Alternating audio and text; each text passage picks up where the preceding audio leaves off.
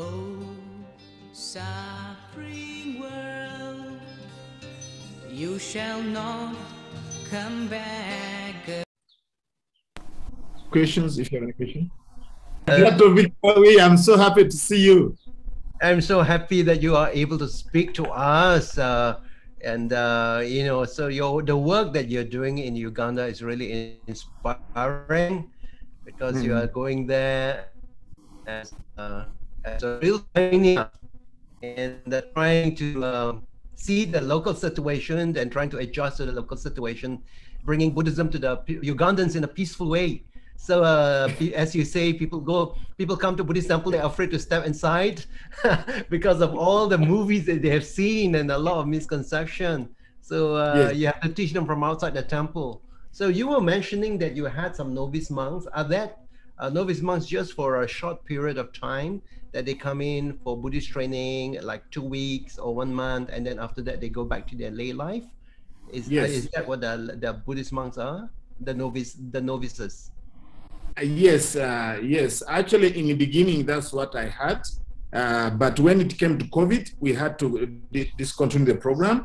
So what I did this time is actually to, even the one whom we had, we decided to, all of them to disrupt, because they were temporary novices. So now the one you are seeing in white, they are anagarikas, which means, yes, those ones are going to be permanent now. They are not going to go back to their school, because this was our problem.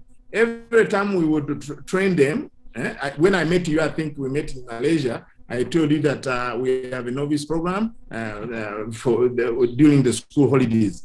This was a big challenge, because once they disrupt, they go back and they learn bad habits.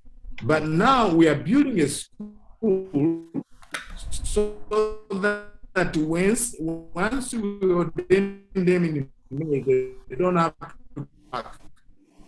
They will have to attend our school. So then when they come from school, they can now learn Buddhism. So now they will not go to their parents, they are not going to go to their teachers. This is the first time to do this program. Before, I was doing it for holiday. They come and they stay for us with, after school holidays. Then they go back, and then by the time they come back, they start from scratch. So now it's going to be continuous. Yes, that's what I'm doing at the moment. Okay, all right. Very, very interesting. So you have 12 of them. Yes, Bhante, you got 12 of them, and they're now anagarikas. Yes, now. Yes. And they come in the morning and meditate. They know how to chant the 3 sutras, Ratana Sutta, Metta Sutta, and Mangala Sutta. And then when it comes to Visak Day this year, in May, they are going to ordain permanently, and their parents have given these children. They have even written a letter that we have given the children. Oh. Actually, they have given me even more. Before they didn't write letters. They were just coming here and have a good time, and at the temple they eat well, and after school holiday they go back home. But now they have written a letter. I've given my child to them as a monk. Actually, they've given me more into the budget. We cannot have all what I've been given, but still your child until they become 10. So in other words, we have other children, more than 12, but they're still with their parents. But we have the late, actually minimum 10. Then we bring them to the temple. So this is part of the missionary work. Thank you very much, Dr. Victor V. I know you've inspired me a lot. Whenever I met in Thailand, and you told me, yes, this is a good program. You even gave me some idea. I remember you said, you know, why don't you do a program whereby you get a sponsor of 1 novice? I remember that was your idea, Dr. Victor. I remember you gave me that idea. Thank you very much. You inspired me a lot, actually. You inspired me a lot. Yes. I think you have made tremendous progress, Bhante.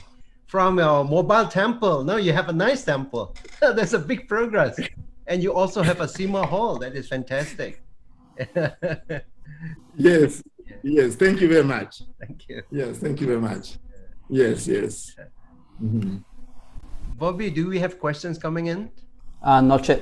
Still waiting for questions. I think the others are just it is quite remarkable.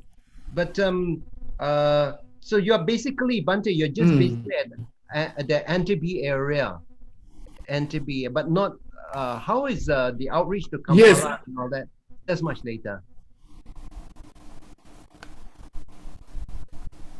Actually, outreach to Kampala, I like to do it later on because the land is very expensive.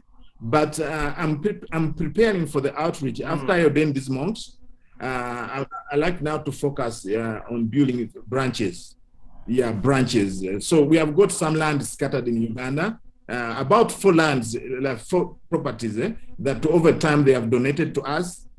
Some of them we bought for the farm, because when you have 12 children, they eat food, and if you buy it, so it will be very expensive. So we are creating a farm where we can grow food. So then we have about 4 places where we can start new centers.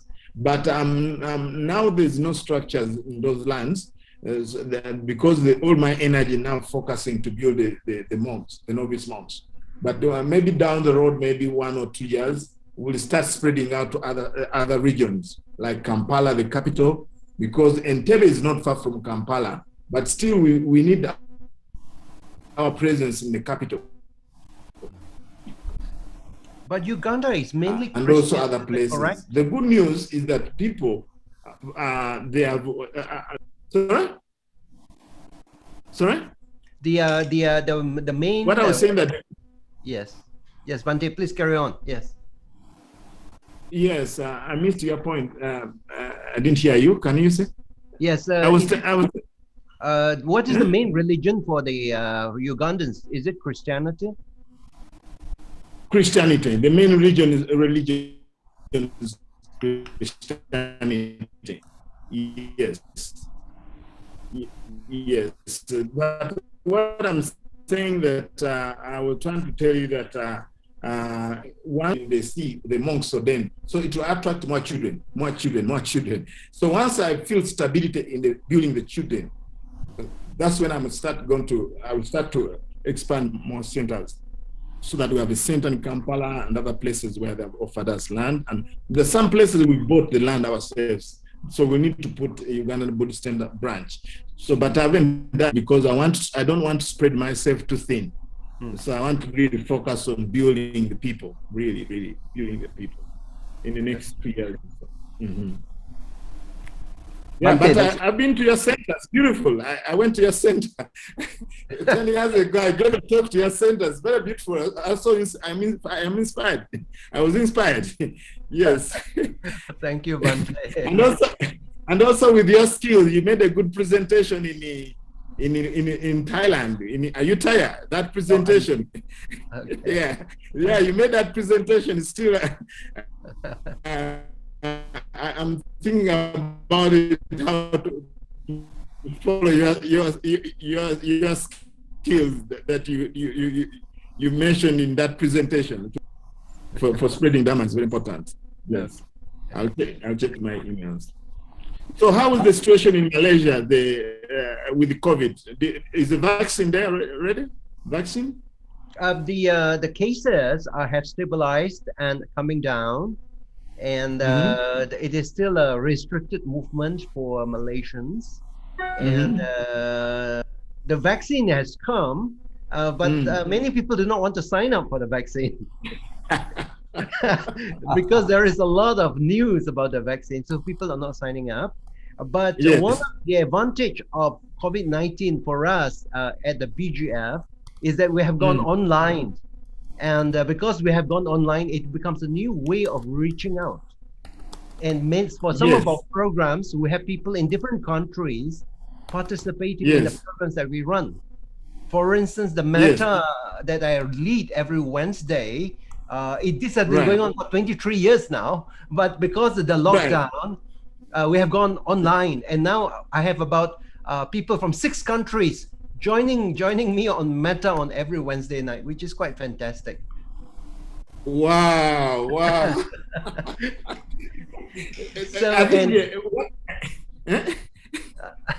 So amazing. Yes, and also we have also started online Buddhist programs online. One is through Zoom classes, and the other one is through correspondence course. We started last year with something like 45 participants. Now the registration have gone to 1,500 people. Wow, wow, that's and there are amazing. people who are translating, who have volunteered to translate into Bahasa Indonesian. Yes. In Tamil, and then there are also other countries as well coming. Participants wants to translate the materials so that it becomes accessible to their participants. So this suddenly is a discovery for us. So a disadvantage becomes an opportunity for us. Now that reminds me of the Chinese word of crisis. Yes, one is the another one's opportunity. Yeah, right. Definitely. That's exactly incredible. Quite incredible. I'm so happy about that. Actually, yes, and we have a good team of people, like Alex, who is handling the transmission tonight. He and a few others. Yes. We have good people, and because of that, we can actually go online. And even the Western program is done online. And the end of the year, the whole program is done online by us. So it looks like a TV program, but it is done live and together with snippets of with video, so we can actually run the whole program online. So this is something that we are forced to do because of the lockdown.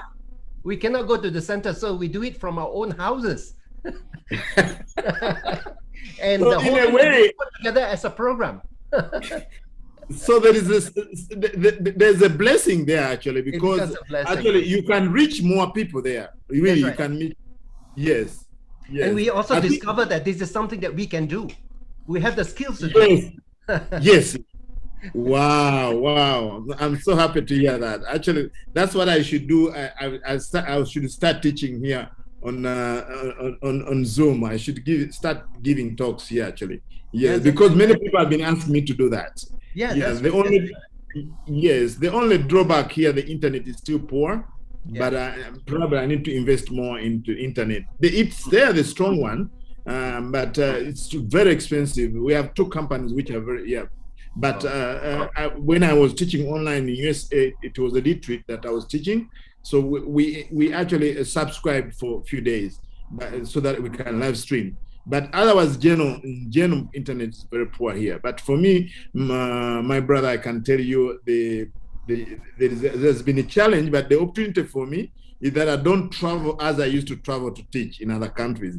Then I can attract those 12 novices.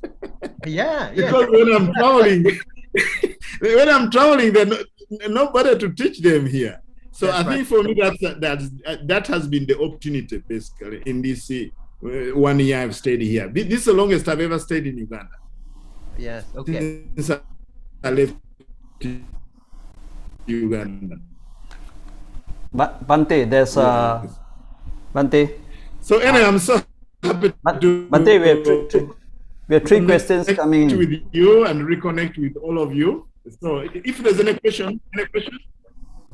Yeah, Bhante, we have three questions coming in. There's a question from sister from Singapore saying, yes. Yeah, Bhante, thank you for the sharing of the great news of the Anagarikas and high ordinations in May. We are excited to hear the updates. We would like to know the current progress of your kuti and building of the for monastics and lay people in Uganda Buddhist Center. Kindly share. Yes. Right. So this is something that the progress is going on. We are building now a place where they're going to stay, 12 of them. So it's supposed to finish it by end of May. End of May 1st, we're supposed to finish it, and we do the opening ceremony and we ordain those boys there. But of course, once these 12 children have been ordained, we have to bring other Nagarikas. So it's a system. Once the 12 ordained, then we have to attract another 12. So that will be 12 Anagarika and 12 novice monks. So that building accommodation is actually in progress. construction is still in progress. It's supposed to be finishing in May, but then it's continuing because of national elections. Then there's the Christmas holidays and this and that. There's so many delays in that project, but we extend them by 1st May. They should be finished 12 rooms where we can stay, the 12 monks, and train there. So in future progress is every year we should admit 12, and then that means we should add another floor. We should keep on adding until we reach the minimum of 60 monks, which are going to be sent around Africa. Yeah, just like the Buddha, I'm just following the footsteps of the Buddha. Whether there will be arahants at that time or not, but let me have 60. So that means we can have 12 monks per year, and then we can have another floor for 12, that's about 5 floors to be done very well. Yes, then of course the school where they go, because they have to continue on their studies. Otherwise, their parents they will be doubting us why we stop them from studying. So that's why we create a Buddhist school, so they can study Buddhism and national curricula. So that will even attract more parents to send us more children because they are learning something. And then that's another thing we are starting actually with the excavation. So then there's some donation we got to kickstart the school, Buddhist school. Yes, then there is the people are going to train the school, the children. We want to attract foreign monks because we don't have enough monks. Like you need 4 monks to ordain. So I like to invite 4 monks to stay. So we are building. We are building that where senior monks can stay. That's also construction in progress, but still we need more funds to construct a place where senior monks can stay. Yes, that's really important because 1 monk or 2 cannot actually ordain monks. Otherwise, I have to fly them all to Asia. I fly all these monks to Asia, then I come back to Uganda. So the program is to have a place where senior monks can stay. And now maybe 6 senior monks at the minimum. And then they can even stay here for 3 months, 6 months, and they can train the novice monks. Yes. So that's the status of the construction here going on here. Yes, so many things have been going on here during COVID. And yes, this is work in progress. Thank you very much for the person, my brother and sister who is in Singapore has asked this question. Yeah, so my open invitation to you is even to Victor V. I'd like to invite you to Uganda and see if we are safe. What we are doing here, once the vaccine is done, yeah, so even people in Singapore, you're welcome and see what I'm doing here. Yes, thank you very much for asking the question. Bhante, another question. How do you overcome the language problem as most of the texts are in English? I think for the children, they know English because this was the English country. The people learn English when they're still children. It's like Malaysia, you know. It was a Commonwealth country. And people have no language barrier, but of course we get some children from other areas who have not had a good education, primary education, and their English is not good. That's why I'm preparing a school so that we have good English teachers, so that they can learn English, so that they can learn the text, Buddhist text. So I think that language is not a big issue, but it's something that we can overcome always. Provide education, that's how we do. Provide education. Otherwise, all children here speak English, there's no problem, because the texts are in English. So what we have to do is to teach them more Pali. Yeah, so they are learning Pali by listening to us. But as far as English, they learn, no problem. Okay, thanks, Bhante. Bhante, can you share with us how you were inspired by the Buddha Dhamma, since you're quite outside the Buddhist scope? But I see here somebody say, I see that on a chat, Bhante, this dictator, welcome to the talk. Bhante, maybe you can try to off the video. Oh, you used to send me the text. I've just seen them. Sorry. Sorry. Sorry, I opened them and then I was not reading them, you know. Sorry to delay to read. Yeah, I'm sorry that the video did come. I don't know whether how is the outcome, but the video, because we have a very poor internet. Okay, then another one, how to make donation to your center. I see that one. Bhante, there is a question of how you overcome You've already answered that. the language problem. You've already answered that, Bhante. Okay, yeah, I've answered that question. How did I get inspired? I didn't tell how I got inspired. Yes. In Buddhism is I was born as a Roman Catholic, and I went to when I was in pre-university. That means A levels. Before I got to the university,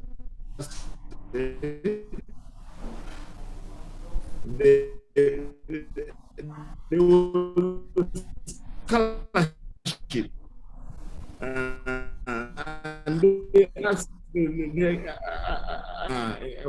and at this year, I saw monks from Thailand. They had come to study a master's degree to improve their English. So they're doing a master's degree in English. So when I saw them, they looked like my brothers. So they were so kind and peaceful. They are really embodying the what you call the Buddha's teaching. They are generous and happy. And so then I was walking with them every time they go. They invite me to eat food. The temple. They're the one who invited me to the temple. So that's how I got inspired, actually, Buddhism. And slowly by slowly, in 1994, I started meditating formally in a retreat in Toshita Monastery in Dharamsala, where the Dalai Lama stays. So I like 12 days, I did a crash course in Buddhism. And I'm telling you, life has never been the same.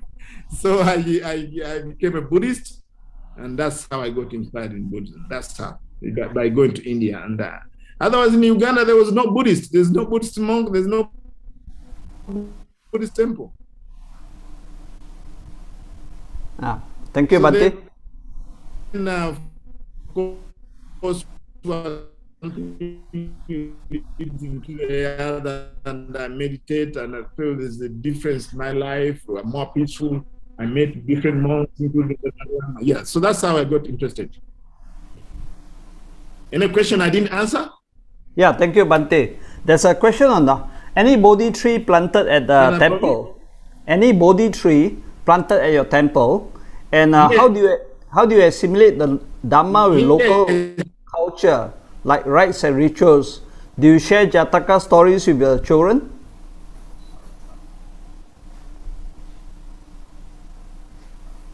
Yes, there's a Bodhi tree, and we got it in India. We had a conference in India. It's called Global Buddhist Conference, and all the people who attended that conference, they gave them a Bodhi tree. That Bodhi tree came from India, and we planted it in Uganda here. So we do the rituals, of course, the Buddhist rituals. But as for us, Jataka stories, we have not started. But we do Buddhist stories, like the Buddha story, how he was born, the Buddha to be. And they love it. The children love it. Kissa Gotami story. And actually,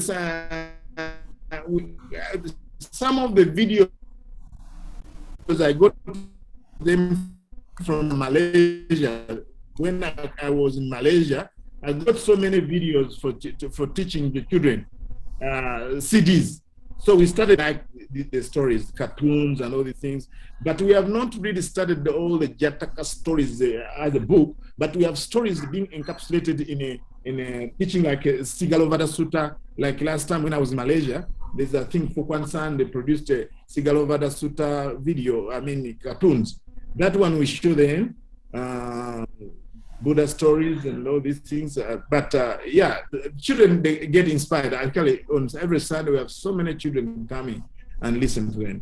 Yes, we have started some stories, but those CDs I got from Malaysia. Rituals, I don't do so much rituals. But the thing that, how I reconnect the Africans with Buddhism is to make sure that I teach them in what we call African proverbs. African proverbs, they are the one who are holding our wisdom, African wisdom. So, like if I teach the teaching on law of karma, I would just first say it in African language, and also its African implications, and then I shift them to the Buddhist teaching. So then I reconnect. What I'm doing is exactly what the Buddha did. When you go to Dhammapada, the whole Dhamma is called Brahmana Vagga, the last chapter. It's like actually Brahmini's terms, but interpreted by the Buddha. So in other words, I use a lot of that African way of thinking, interpreted in a Buddhist way. So then people get, they see that the teaching is landing somewhere. It's not something foreign. Yeah, so that's how I connect. Actually, most of the time, what I do is connect our Buddhist culture to Buddhism. What I do is connect our Buddhist. Yes.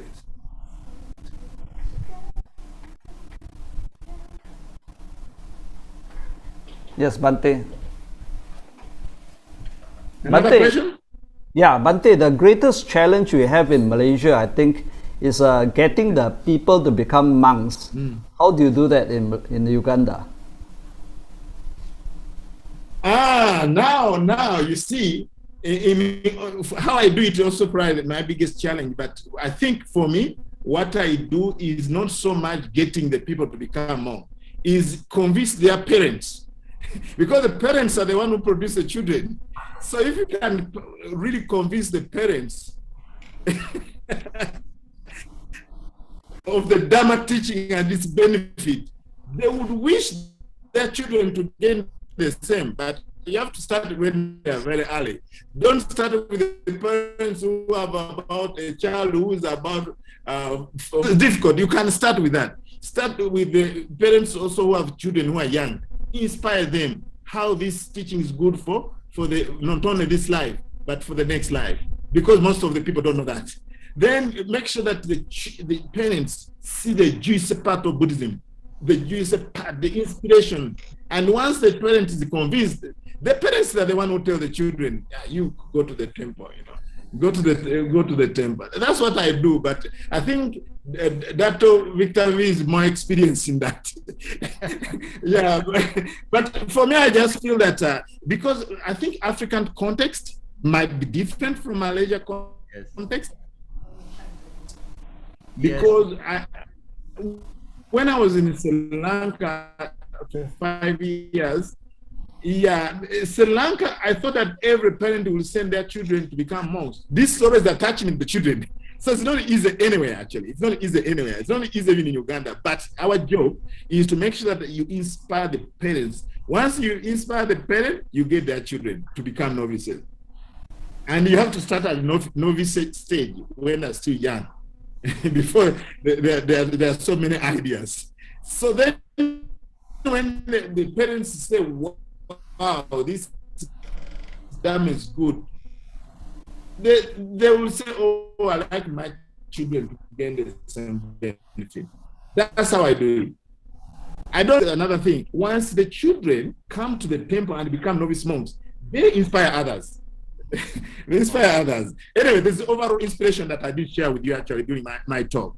The overall inspiration that I use in Africa is like this. I wrote it also for Visak Day, United Nations Visak Day, but I didn't share with you this time. But so this is how I do to inspire people. First,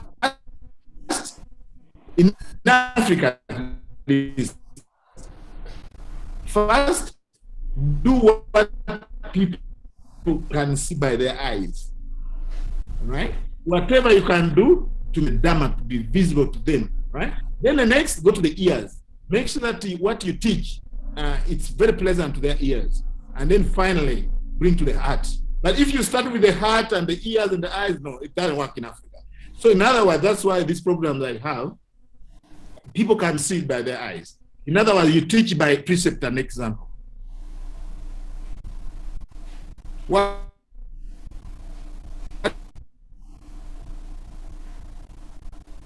people can see.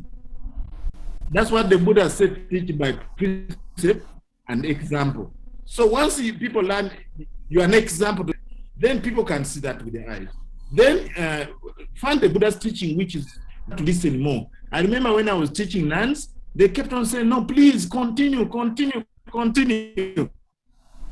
So now you teach something like lively today, something relevant to the people's experience. Not 100 years ago. No. What's current? How we can deal with the current? So that's what I would do if I want to attract more novice monks. Bhante, what's the average age of your What's the average age of your monks? Since you say they are very young. How old are your monks? How young? Young, we have one who's 9. Wow. 9 who's trained to be an Anagarika is 9, but actually what we want to do is once somebody is 12 years better. So, but we push the age if they come from the village, because their parents are very close. But we get those who are coming far, we don't want somebody who's 8 years, 9 years, 10. We want somebody 12 at least, if you don't come from the community. But once you come from the community, it's easy, just walking to the village and say your children are this and this and that. Yeah, so we're flexible about the age, but I can say 9 years average, but we set the limit that we don't want somebody who's too young. Actually, we have a little one. We have a little one who's about 4 years. But because the parent was convinced of the Dharma, and then this for a few days, because he's too young. During May, I'm going to ordain him just for a week like that, because he's only 4 years old. Because the parent is also want to ordain. So they come with the children.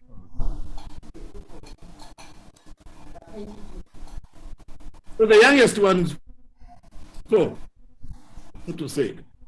And the average is 9. And the oldest is 17. The oldest one is 17. Yes.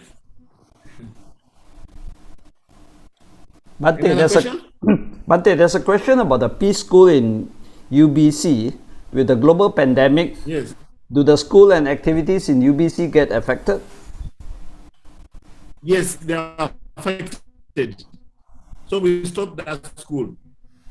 But then the government of course, when we stopped it, we continued paying the teachers for 3 months. And after that, we closed completely. And now the government announced that there's no opening the school. So we don't know when they're going to reopen. Yes, so, but once it reopens, we resume the classes. And now we invite in the baby class, because we have baby class and middle. So that now they have to go and then we add to one batch. So the total number of students in our school should be 36. 12 each class, 12.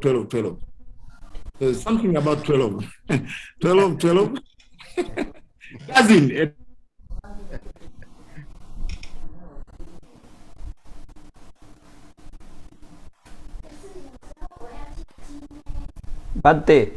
Bhante, there's a greeting from you from Hawaii, for you from Hawaii. Bhante Sumana Atale. Oh, thank you. Thank you. I've been to Hawaii before and I taught there, but yeah. So send my greetings, please. Yes, I greet you from Uganda. But you're all welcome to Uganda. Thank you, Bhante. These are all the questions we have tonight, and we'll end with a short sharing of merits. So, Bhante, yeah. After the yes, yeah, that's Bobby, if Sorry? I could just say something, Yes. Bhante, after the call, we would like I can't hear you. you and to Sorry? one question that Sorry? you're having. And, Sorry? I can't hear you clearly. Bhante, Yes. can you hear me? Yes. Okay. After the COVID is over, Yes. I think we'd like to organize a trip to Uganda to visit you. Yes, you are We'd like to do welcome. that, after the COVID is over. after the You're pandemic welcome. is over. Yes, because I think you're doing a fantastic mission there, and we work. My answer to that is you are welcome to come to Uganda. You have open invitation. You have open invitation. I can say you invitation. Open invitation. Yes, definitely. After COVID, vaccination. After COVID, Bhante. After COVID. Yes. Yes. Any other question? No, I think that's the last question we have.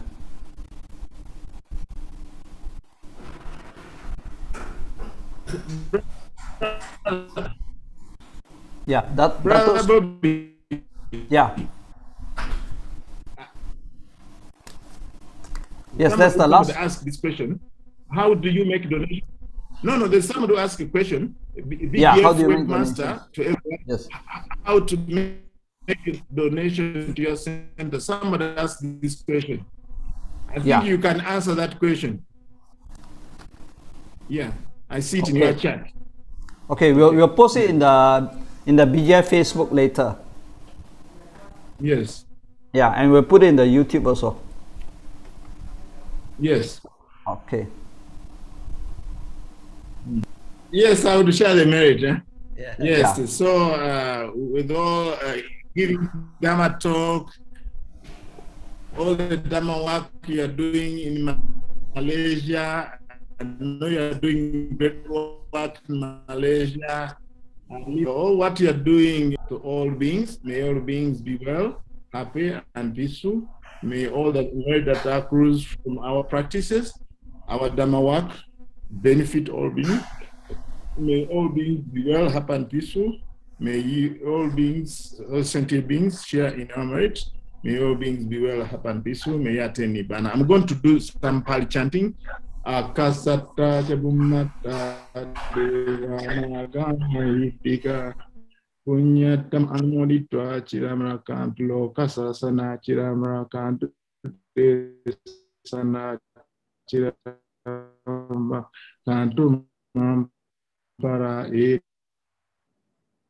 Itawara Jakami Sampadam Punya Sampadam Sabbe Deva Anmodantu Sabbe Buddha Anmodantu